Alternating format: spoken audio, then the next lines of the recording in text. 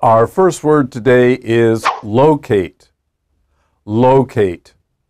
To locate something has two meanings. The first is to find something. Oh, did you find your dog? Yes, he was hard to locate because he was so far away from home. The other meaning of locate is usually used with the ed form, located, and that means placed or situated. For example, I can't find the school library in this big university. And someone will say, oh, it's located next to the church. Be located near, be located by. This is very, very common, very useful. Our other word is mining.